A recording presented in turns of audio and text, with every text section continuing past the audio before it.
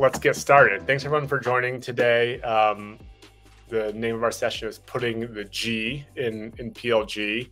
I'm joined today by Adam Schoenfeld, as in show and tell, as we were just learning, and Camille Trent from PeerSignal and KeyPlay. So thank you both for joining. Thanks for having us. It's good to be here. Thank you. Absolutely. So quick intro, and hopefully, I don't butcher it here for you, but, known Adam for a bit. Adam spent a lot of time in the PLG space before founding KeyPlay and PeerSignal.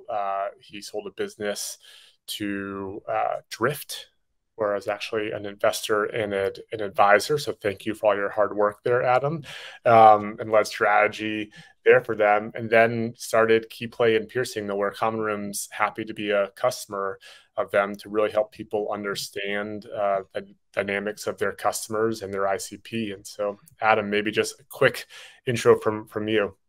Yeah, no, I've been a longtime entrepreneur, and I got really interested in the PLG movement about 2 years ago. Met Camille a little bit after that and brought her in to help run PeerSignal, which is like the media arm of our business, where we publish a lot of research on what we think of as modern go-to-market. And so PLG, community, the new way of ABM, we kind of focus on the themes that we think are really interesting and emerging. And so I've been doing that, and then building KeyPlay, which is a SaaS product, as you mentioned, that helps people figure out their ICP and do that account selection. And Camille, maybe just a quick intro from you. I didn't mean to focus so much on Adam there. No, he pretty much covered it. I liked the vision of PeerSignal at the time, and then launching KeyPlay as part of that, and so joined at the end of last year, and just been building both since then. Awesome. Well, it's great to have you both. Specifically as I can see here in the chat, the topic here is putting the G in PLG, or growth. As I said, we've been working together, talking together for a while, but most notably recently, you published a study with about over 17,000. Is that correct? PLG companies, venture-backed companies that you've been working with, and around kind of what makes them great. What is that G to their PLG? And so we're going to start today by kind of going through that and reviewing some of your findings. But before I share some slides to guide us, anything you want to say about the study to kick us off and give context? Sure. We've approached this from a number of angles. We started just by building an index of PLG companies. We've had that going for about 2 years. And so we have about 750 companies on that we've just been tracking. And those are all, we discover them through our web crawlers, but then hand curate that. And then we also did this like broader study, which you mentioned, where we looked at a bunch of venture-backed companies recently. Yep. And then we dug into 40 that we worked with OpenView to create this Rising 40. So these are kind of the up and comers, right? Like everybody hears about Notion and Airtable and Webflow, but like these were the less funded up and comers. So some interesting things that we kind of pulled from across those different areas of research. Yeah, and I love it. And also, I'll bring up the slides, but I think one thing I'll highlight here as we go into it, PLG. There's plenty of buzzwords out there, right? I think or buzz acronyms as it may be. So your ability to really help folks understand, well, like, what is PLG and what does that actually mean? Do they have sales reps, which we'll go through, right? Is it actually, it's just like they have this amazing product and people swipe credit cards? No, they have sales reps, right? And back to what you said earlier, this idea of what is a modern go-to-market, I think is a really interesting topic more broadly that PLG kind of is tangential to. So we can spend some time on that as well. Okay. Let me pull up the slides here. Always scary. For me, I spend a lot of time in Zoom. So anytime I have to share something not in Zoom, I'm like, oh God. I know. I'm the same way. If I get invited to a call on Google Meet, I'm just like, I'm frozen for about 2 minutes until I figure out how to set my background. Yeah. Quick embarrassing story, because everyone likes those. There's some chat about that. When I first started at Common Room, I got the opportunity to present to executives from Microsoft. And I had just gotten my common room laptop, and it was my first time using Teams. So I logged into Teams, Microsoft Teams, to present to Microsoft executives around how common room could help them. And the security settings meant that before I could share my screen, I had to restart Teams. So I had to tell all these Microsoft executives that run the O365 programs or product line that I had to restart Teams so I could present to them, because I never used it before. So that was great. So we're off to a great start, everyone. So putting the G in PLG. Thank you for sharing that. I like it when an experienced CRO like yourself will share those moments, because like every AE every SDR that's ever got on any call has had something like this. Yeah, exactly. Okay, so that's discussed. You look at these, kind of 40 rising stars. You can see some of the logos here. Let's kick over into what makes a go-to-market tick, and we'll go through each of these separately for folks, but maybe just a quick overview around some of your findings to orient us. Sure. Camille, add in where I missed, please, because Camille did a lot of this work. This came from our friends at OpenView. They're not an investor in us, but we just love what they do in the space. So highly recommend Kyle Poyer and Blake Bartlett if you're not already following them and you're interested in this stuff. I think they actually coined the term, or maybe there's some debate on the internet about who coined it, but I think they coined the term PLG, and they've produced a lot of great content. So they basically ran the selection process for the Rising 40 and had like a bunch of people from the community submit who are the up and comers. And then they had an expert panel that picked them, and we enriched all that data using KeyPlay and helped with the research and analysis. These were the 4 things that stood out. Number one is a theme we've seen many times at every way that we cut it. I know that Atlassian had very few salespeople up to whatever billions of enterprise value, but it's not that common. It's more common that you do have some hybrid of the product doing the selling and people doing the selling, and especially as companies go up market. So that shows in the data. So PLG does not mean you fire your sales team or you need 0 salespeople. Second thing, which we see a lot, is the use of community. And we just looked at this at the surface level, which is, do they have any kind of forum, Slack group, or Discord, right? Does the company have like an owned and operated community? And we see it really common amongst PLG companies, like 3x more than your standard SaaS company. And this Rising 40, it was even more. So I think the up and comers are looking at Notion, right? And they're looking at Webflow, and they're like, wow, can we start now when we're early and build community, and then have that kind of fit into the PLG motion? And I think we could talk about how that flywheel works and some of the tactics. I think that's where it gets really fun. Yep. And then, it's like trial or free. You just see all these flavors of it. So I think like people get constrained and like, I need a free trial or I need a freemium. But amongst successful growing companies, we see all these different flavors and combinations. And then finally, it's just these companies are still like investing and growing, which I think is a good sign for this group of companies. Obviously, the venture climate today is a lot different than 18 months ago, but we're kind of tracking, like, are they hiring? Are they hiring marketers? Are they are they looking to grow? And we do see that. That's great. Cool. Well, thanks for the overview. Let's jump into some of the actual data. So here's, obviously the Rising 40, a nice graph showing this data.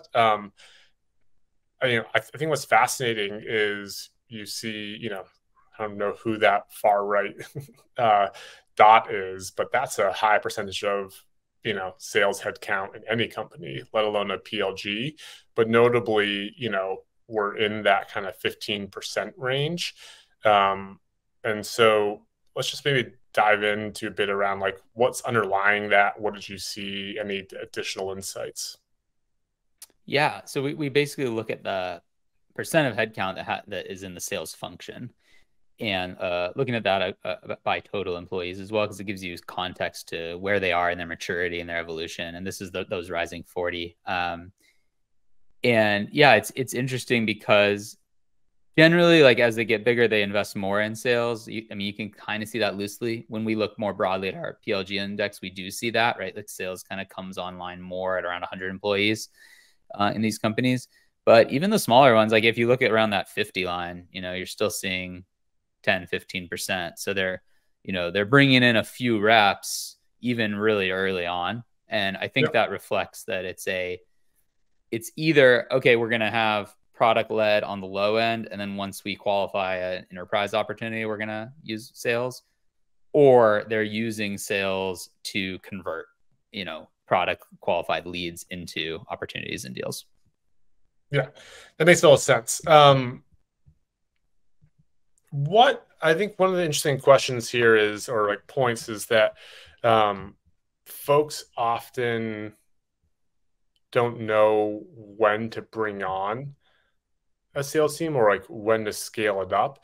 I know these are all earlier companies or the Rising 40, but anything there that you saw that is worth kind of touching on? When we do zoom out, we do and look at a larger number of PLG companies, we see it more around like 100 employees where they start to seem to be scaling sales. So I think you could look at a lot of these companies like they're in that, experimentation phase when they're smaller, where they're like, okay, we're getting some signups, some usage, maybe some self-serve conversion. Like they have the product-led aspect going. They're like, okay, how do we either increase ACV or conversion rate? And that's where they bring in, maybe one group of reps to start doing a sales assist motion. So I think that's kind of what the data says now. But there's no one size fits all. Like some of these people appear to just build a sales team as if they had a traditional inbound demo request motion. Like they're staffing up just in that way, where like as their ARR grows, they're like adding sales capacity. Yeah, that makes sense. Well, I think you see, people will sign up, they'll swipe a credit card, but to really get that deep adoption, right? And to grow, you do need folks to help evangelize, to help walk them through the process, to help operationalize it, right? I think we've all are, or at least I'll speak for myself. I think it's everyone. We've all know that you sign up for a tool, it's interesting, but actually finding those use cases, getting it deployed across various teams can take some hand holding and can take someone helping you really understand what that value is. And so I think one element there is like let's not confuse the initial awareness, right? And the initial kind of hook you can put in to a potential buyer with what it takes to actually get them into a full deployment that is your quote conversion event, right? Right. That's right. Yeah. And the whole kind of single player to multiplayer comes in here too. Yeah. Right. Where it's like, if you have a single player mode where an individual inside of a company can sign up and swipe their card, that's great. But a lot of times what they want to do is parlay that into a CIO, CMO, company level purchase, which a lot of times is just nearly impossible for that to happen on its own. Yeah. I mean, I think the famous, I don't know, maybe it's not famous, the story I always think of is as Slack was growing, right? There was an element of, everyone signing up, and what the Slack team was doing was just saying, hey, there's, I spent 10 years at Okta. I know this is what happened at Okta. Hey, there's 10 different teams at Okta that are using you. CIO, do you want to wrap and roll this? Right? Yeah. So interesting roles like that. So maybe that's a good segue into community, because there's more slides here. Sorry, I was thinking about going right to community, but let me find the community. That one's interesting if you want to go up one. Yeah, this up to the 3 boxes. I think down one from there. Sorry. Gotcha. Next one. So sorry. Yeah. So I think this just kind of highlights what you were saying, Jake, right? Which is you do have people all over this map. So we gave a few examples. If you're like me and you like to just go click around on these companies, I would say here's 3 examples of different configurations at roughly the same headcount. So Tynes has built a pretty big sales team. Red Panda is sort of your typical size, I'd say. And then Buffer, which perhaps related to the fact they're bootstrapped, or we could speculate there, has a really small sales team. Yeah, interesting.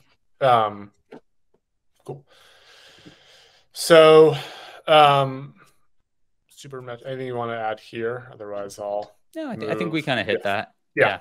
So, we kind of talked about, or I mentioned the idea of a lot of PLG is that acquisition funnel, and obviously, Common Room helps people grow and leverage their community. So we're biased to this topic, just to be honest.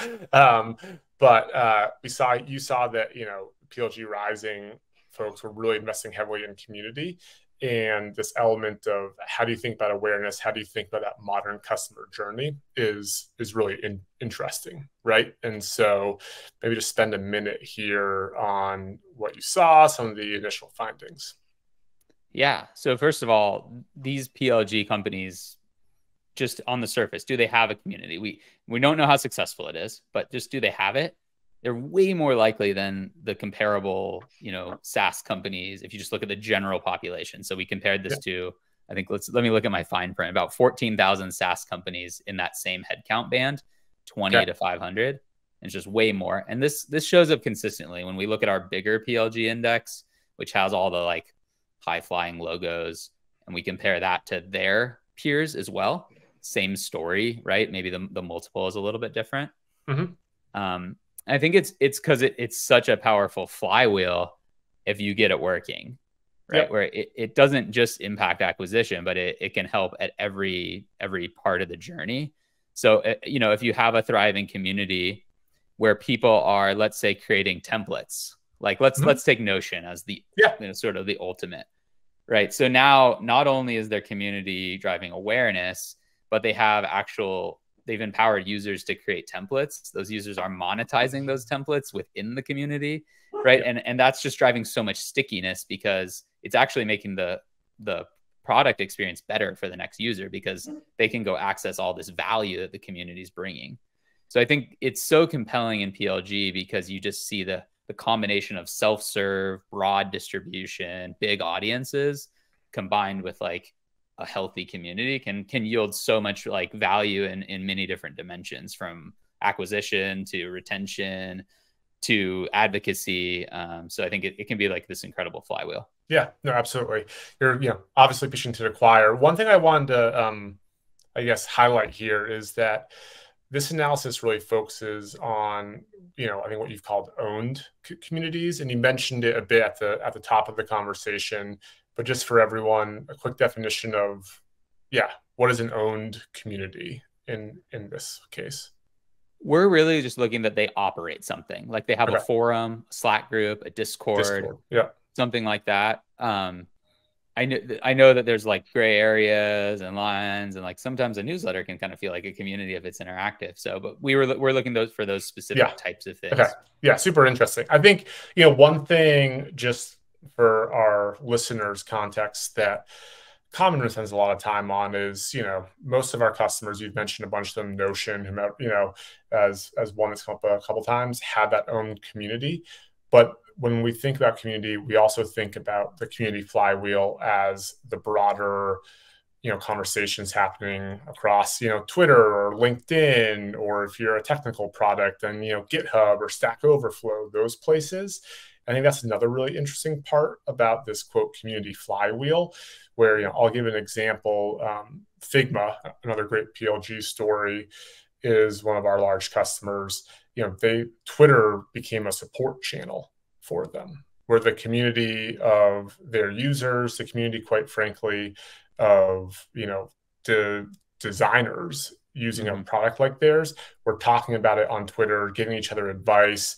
They were chiming in, the folks at Figma chiming in to give, even deeper advice or context or answer a question. And so I think something to keep in mind, it starts to blur the lines of, I'll call it like social listening or some of those social programs. But, one of the things I joke about is, you have a community, you're just not listening. And so, yes, you should create an owned community, but there's also a community of folks that care about the problem you're solving that are out there talking about it in a subreddit, as an example, right? Totally. I couldn't agree more. I think we get stuck on like a community is this like structure, like it's a Slack group or it's a thing, but it's like, I think if you think community with a capital C, it's like this, it's like the people you want to serve, or the community already kind of exists. And then it's like, what are the mechanisms you're going to use as a company to get involved in that? So yes, we're specifically looking at the own communities here, but I think it does, they're on LinkedIn, they're on Twitter, they're using third-party properties too in interesting ways. Well, it's that modern go-to-market that we've talked about a couple of times here, right? I spoke previously with the founder of Lavender, which is an SDR tool, very PLG driven. And, he's like, hey, like basically our entire marketing is on LinkedIn, right? And I've built a community of folks that work in the sales profession. And literally when I post on LinkedIn, I can see our signups go up, right? Because people are chiming in, they're commenting on it, and LinkedIn's essentially a giant community of your peers, right? So some interesting angles there also to think about when you look at, PLG and that modern buyer's journey. Okay, cool. Yeah. Real fast, the one other thing I'll say here is, while this chart reflects that specifically like that owned community play, we also track other content and community plays. And so if you go through and just look at, these top 40, or even on a broader sense, like all of those PLG companies, it's really common for them to also, as Adam said, have that template play as well. So what I would call like community adjacent marketing plays, right? Or go-to-market plays. And so community, I also see events and webinars pop up a lot. And so it's really the mindset, right? It's like this mindset of community. And then we have some research later on talking to how they also tend to be pretty good at audience building, which is, I think, a good leading indicator of whether or not you can do community. Absolutely. Okay. With that, so here we go. Here's some of our research leading up into it. I'll kind of skip through. I know we've talked about a bunch of stuff, but Camille and please let me know if there's anything you want to touch on here specifically. I think that branded community and hiring for a community is actually pretty interesting, right? So even in the height of tech layoffs, when a lot of companies weren't hiring, and this kind of speaks to the power of community and how it feeds into this PLG motion or the flywheel, as we've talked about it. Even when folks were in the midst of layoffs, they were still hiring for a community because they understood the importance of that. And this is even PLG, this is Cloud 100s. They understood the importance of that to building their brand and making their users successful. Yeah, I was pretty surprised by that because I think in a lot of B2B companies, those are the rules that are really hard to justify. But on the flip side, in a PLG company or in a company that has the mindset Camille was talking about, it's like they prioritize this. They keep that like while times are tough. Yeah, absolutely. Okay. Kind of talked about this. Even the smallest have community in the flywheel, and it's a no-brainer. I think, particularly developer and security developers, and certainly from our experience here at Common Room, if you're building a developer-led company, community and DevRel is pretty much, I would say one of the first things you should invest in to make sure that you're meeting those developers where they are and building that trust relationship with them. Yeah, I feel like it's kind of a must-have now if you're a dev tool. But it's not like I think it's still more of a white space, even in areas where you think like even in marketing tech and sales tech, it's like not as common. And so I think a lot of the principles that these developer tool companies use can still apply if you're not in that space. Yeah, I think that gets into this idea of like owned versus not owned, where like, developer tooling, there are areas that are, where developers go. GitHub, as an example, right? You're going to be on GitHub, you're going to be starting repos, you're going to be having conversations and doing all that. And I think there's more of what we're saying is there's more of like a known motion there and how that feeds into that PLG flywheel. But going back to what we talked about with these kind of non-developer tools, whatever, sales and marketing tech stack, like sales and marketers are on LinkedIn all the time, right? And that's where they're going to learn from their peers what they're using and why it works. And maybe you can conflate that with the idea of like, social media or marketing or whatnot.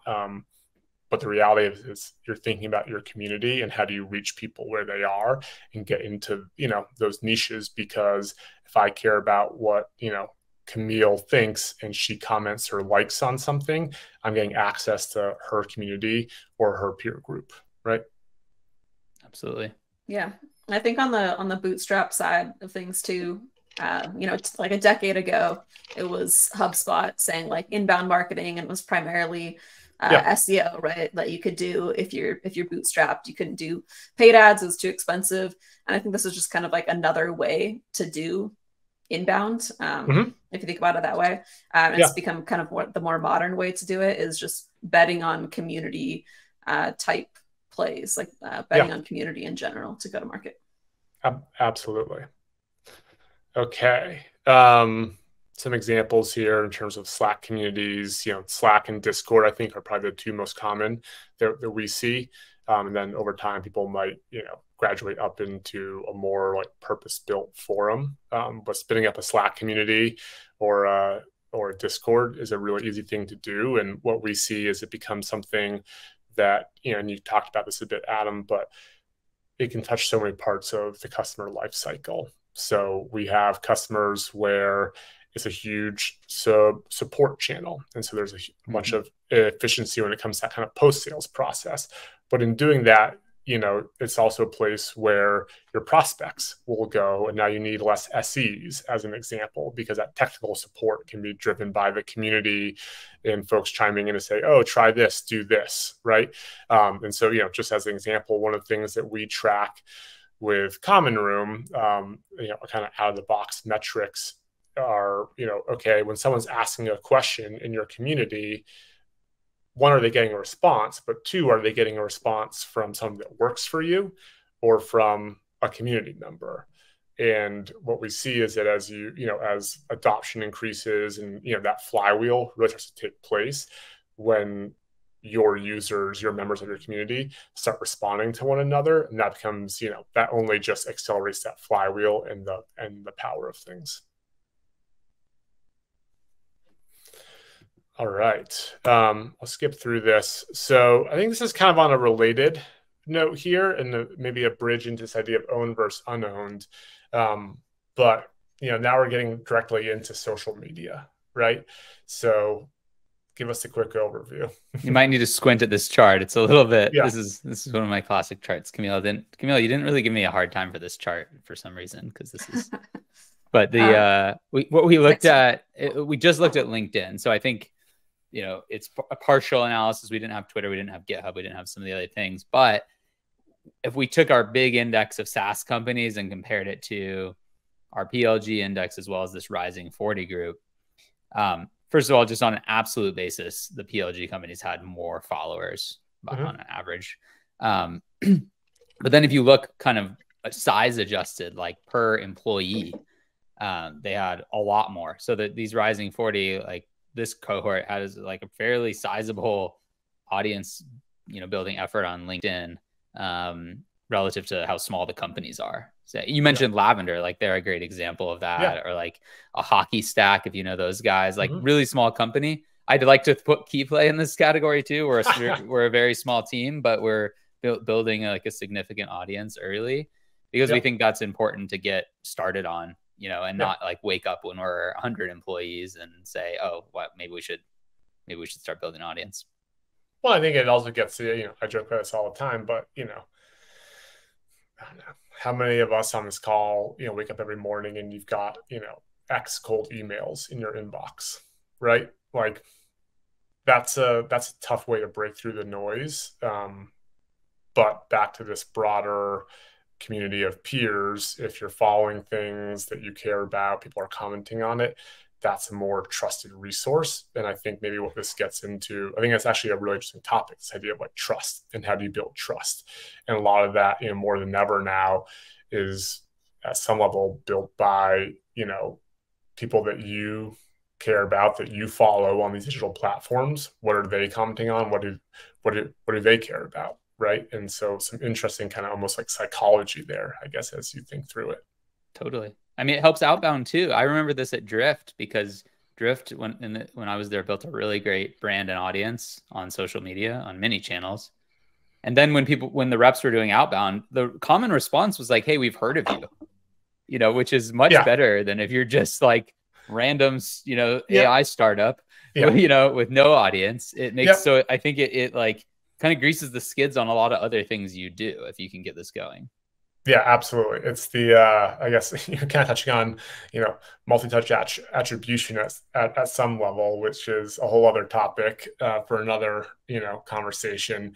But you're not going to get through just one angle. So how do you build awareness? How do you get people to understand what, who you are, what you're doing, so that when the time is right, you can actually, land it in whatever, medium you're sending that, right? Yeah. Cool. I'll scroll through here. I guess we're on to the next, which is this idea of like, what is PLG, free trial, freemium? I think this is an area there's a lot of confusion, I guess, right? Around what is the actual PLG motion. And is it that you can just swipe a credit card? Is it, freemium, free trial? So yeah. We think about it in our research as some aspect of self-serve, like sign up, try, buy. We're not too religious about, the whole thing has to be self-serve. We just kind of think like, do they have some aspect? And what we see is just, like hybrids, different models. I think we're going to see different emerging models too, where it's maybe doesn't look like a free trial or freemium. Maybe it's kind of got some different flavors. Maybe it's sort of like more like a media asset that you log into, and that's the free version. It has some connection to the product. I think the lines are just going to blur between your content, your community, your product. Like all these things kind of will be tied together in some way. And I think the best companies are just going to let buyers do more, learn more, try more in some way. So we look at this, we look at, like, we've looked at reverse trials a lot too, which is basically a combination of free trial and freemium. Elena Verna has really good stuff on this, so I highly recommend reading her stuff. Can you define a reverse trial for folks? Just, I think that's maybe something that isn't as prevalent these days. Yeah, so the reverse trial is basically you sign up. So you have a free tier. Yeah. But then when you sign up on the free tier, so you have a free forever plan, but then when you sign up on the free tier, you get put into premium on a trial. Got it. Right. So instead of just being a trial that then you have to that ends and you upgrade, when your trial ends, you revert back to the free tier, which is a really nice way to like give people the full power of what you do and try to convert them on that. But then having a fallback where if they don't get engaged there, they're still a free user. So we see that quite a bit out there as like a rising trend as well. Yeah, that makes total sense. It's actually what Common Room does. I guess I started off this with an embarrassing story. I'll add on here. I did not know that what we did was called a reverse trial. So I've also learned something today. I think it's very baseball. I don't even know if it's we'll have to check Google Trends if it's even a popular term. Yeah, got it. We're helping right here. Any recommendations, any findings in terms of, kind of like what model of this works best for certain companies, right? There's obviously a distribution, but yeah, any findings around what might be best for our listeners and how to think about where they should go depending on their product? I think it's so situational. Somebody in the chat was talking about complexity of product. So I think that's one way you have to look at it, is how complex is your product. Do you have a true like single player, multiplayer dynamic? It seems to me that if you have single player, multiplayer, then freemium is probably pretty natural, because the free plan can be single player and then the paid plans can be the multiplayer. If you don't, that's where I think it's a little bit more of a choice. Like, is it a free trial, or is it freemium, but it's usage based? Is it freemium? Is there usage and time elements? So I think this one, I really think that you have to go from first principles about like, who's your buyer? What's the complexity of your product? And what's the sort of the way that it gets used and bought? Got it. Yeah. Great. Another thing I'll chime in on here too is, I think the free trial, like as you're seeing in this chart, is the most popular because, one, it's like it's the easier one to implement, right? It's easier to implement. There's the urgency behind it of like, you have the 14 days. And so you can justify it on a like unit economics basis, right? Whereas like if you are a really expensive like product to run, you might not be able to justify having like a a freemium product if it's gonna cost you, right? It's gonna cost you more than it's gonna make you. And if you can't ride that out. So figuring out kind of like what that equation looks like for you, if it's gonna be a profitable thing for you, I think that matters here too. And I go into that, we go into that a little bit in the link that I dropped, the article on outlining the 5 different types of free. And then we give a lot of examples of which type of free for different types of companies. And so that might be worth a look for people that are trying to figure out where they fit in and kind of like where to get started. And then the last thing though that kind of came to mind is between this and what we were talking about before about it not being an either or for sales led or product led. And this being, it's not an either or for freemium or free trial or any other type of free offer. That seems to be like a recurring theme with modern PLG companies, right? Is that they're not thinking like one or the other. They're thinking about the full buyer journey and how they can cater to that full buyer journey, right? Like at what point are we going to need sales? At what point do they need like a concierge experience? At what point do we want to drive that urgency in the freemium plan so that, so that they're on the free trial or so they're experiencing more of the product so that they can eventually buy the product. So it's really like this holistic thinking that seems to be like the common theme between like the winners and the losers between this. So that's what really stood out, like between those two is like, they don't think either or. Even for community, they're not thinking, I just need a community. They're probably thinking, okay, I need to build an audience of some sort, build that trust. And then at some point, like I'll have a community because people will be likely to join the community because they got value from the content or because they've been following us. So they're really thinking holistically most of the time. Yeah, love it. Well, I want to make sure that we can give time for some Q&A. I really appreciate, obviously, both of you walking us through all this great content. I'm sure, I think you dropped the link, Neil, but there's a bunch more here that I would highly encourage folks to look into and read through the research and understand some of the options that we talked about. But anything either of you want to say to kind of close out this section while we then go to some Q&A?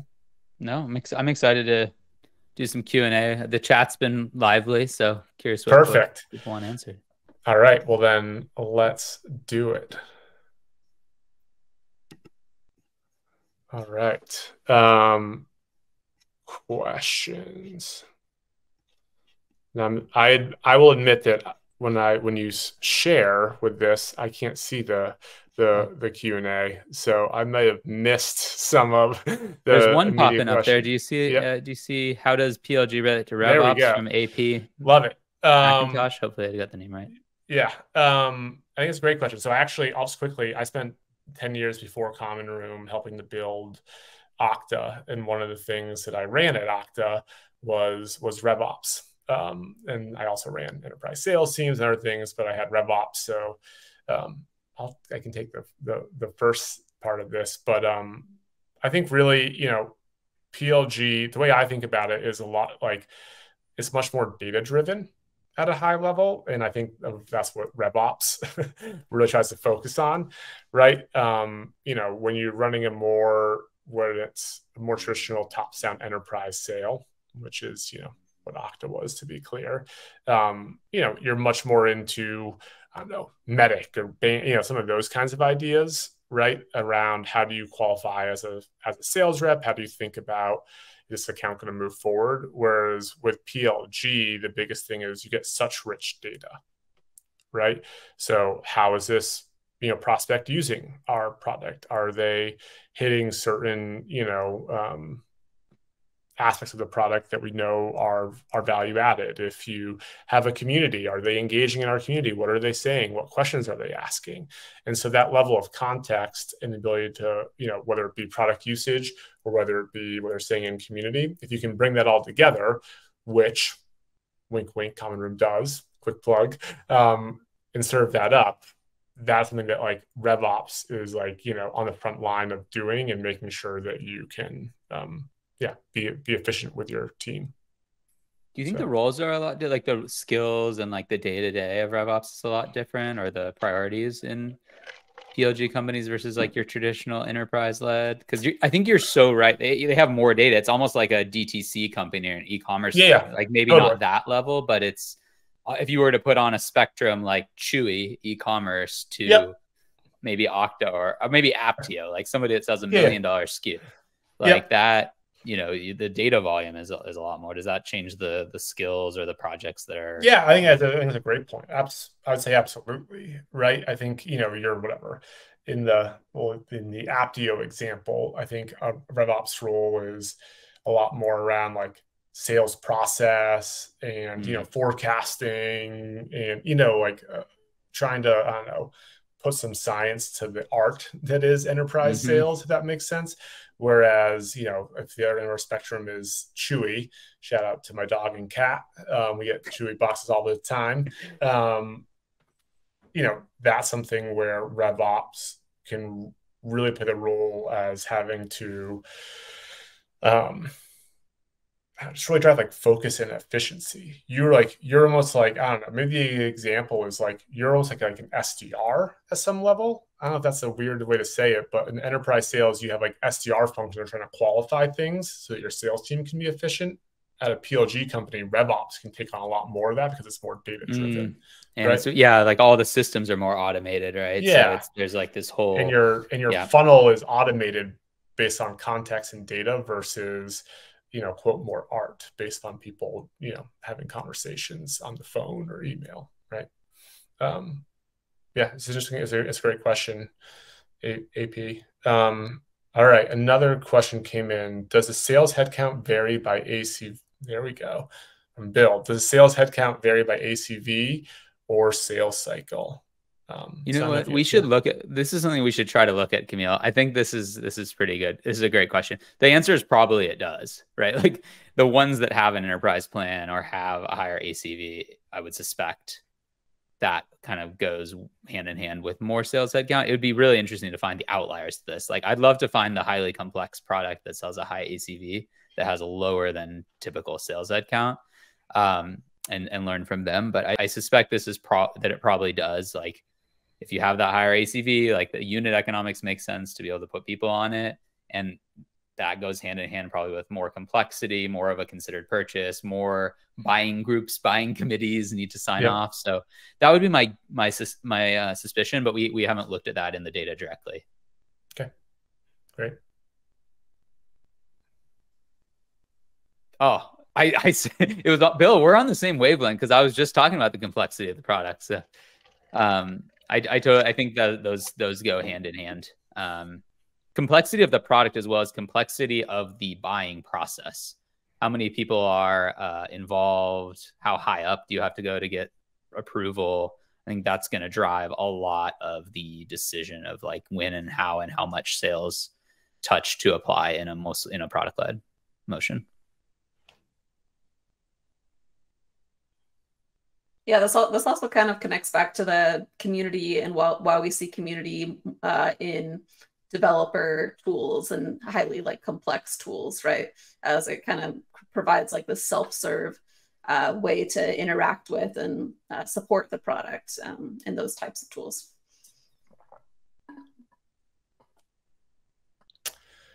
Other questions from folks? Going once. Going twice. All right, Bill dropping some knowledge. Go check out Kyle Polar on it. All right, well, appreciate everyone joining us today, and mostly Adam and Camille. Thank you for your time. Super insightful conversation. I'll reiterate for folks, there's a lot of great research. We just kind of touched on it today with the slides we were showing. So, you know, please go check out KeyPlay, get their assets, join their community. And then certainly if you want help with, you know, thinking about some of this data that we talked about with product usage and community activity, would love to talk to you at Common Room as well. But mostly appreciate you joining our community in this conversation. Thanks, everybody. Thanks for being an awesome moderator, Jake. This was really fun. I hope we get to talk about this more. Happy to do it. Thanks, everyone.